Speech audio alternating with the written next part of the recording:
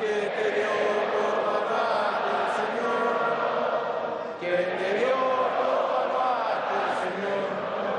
The next 2 years in this arduous World Cup qualifying campaign for these two sides. But only 4 are guaranteed to be at the next finals.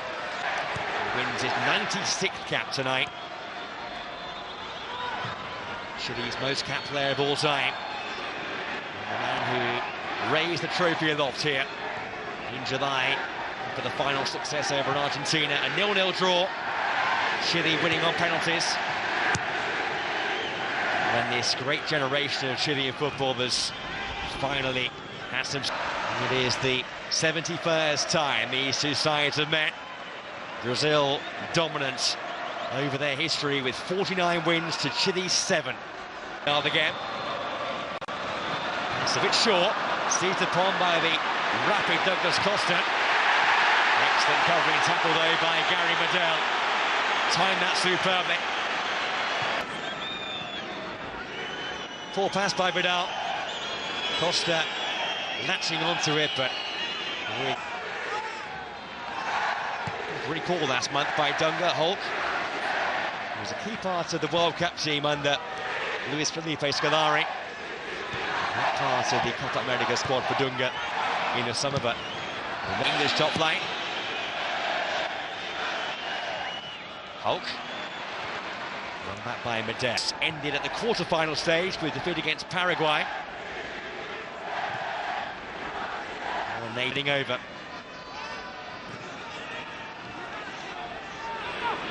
We're hoping for a positive start to this World Cup qualifying campaign here. Marcelo arriving, clipped in towards Hulk. They've lost 12 and drawn 2.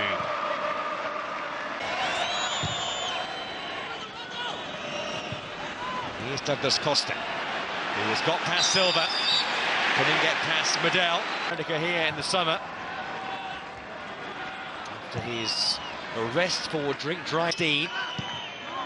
In 90 minutes, he has won 14, 1 draw, and only 1 defeat. That was at the Copa America against Colombia in the summer. And despite what is a superb record done on paper for Brazil of late, there is still a feeling that he's to beat Paraguay here in a friendly match last month by 3-2. The last defeat here was...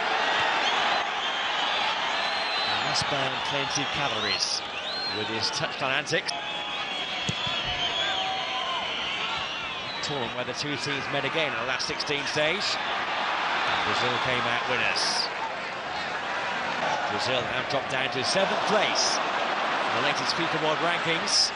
Might have a chance of goal here after an awful mistake there against the side from the Oceania region in November of 2017. It's the 6th year of this qualify off the bench for them. The corner first, which was glanced away. Here's Hulk. And Hulk still going on, it's swept away. Here's Oscar.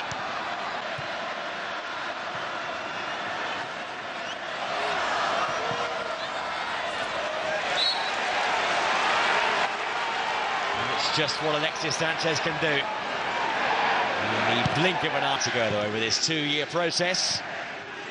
No half-time changes from either team here. Remember, there were 2 first-half changes there, 1 apiece.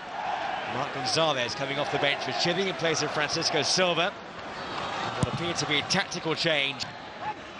4-2 success back at home in Salvador. That was arriving from fullback. It's away by Marcelo.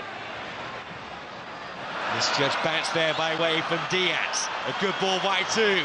It's Oscar looking towards Hulk. Away by Garrett, where he could have come inside and gone for goal himself. Their defences aren't particularly tight.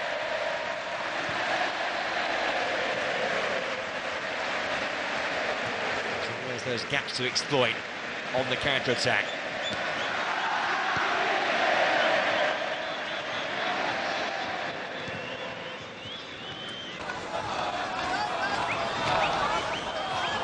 with being clever to get his body between the man and the ball. This a moment of real concern for Chile. Medel being calm.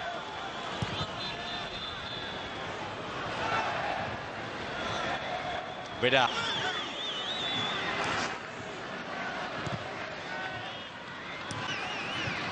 Diaz. And Gary Medel. Good time as Fernandez.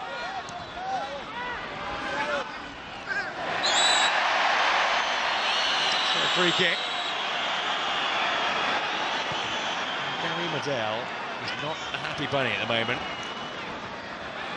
Constant discussion with the referee. He scored 3 goals here at the Copa in the summer. Arturo Vidal, 2 of those were spot kicks. And he'll move to German football to a defensive change, the second one, to bring on Fernandez of Valdivia. Marcelo. Looking for Costa. It's a mistake by Medel. Costa driving on. Oliveira again. Just moments after coming off the bench. Maybe Brazil's best chance of the second half. Tackles flying in from Chile.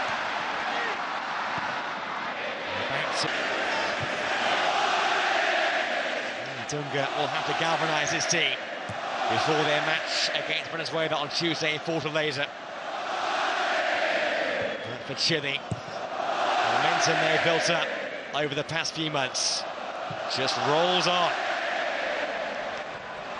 The half-time from Eduardo Vargas. كأس العالم بفوز مهم على البرازيل بدفعين مقابل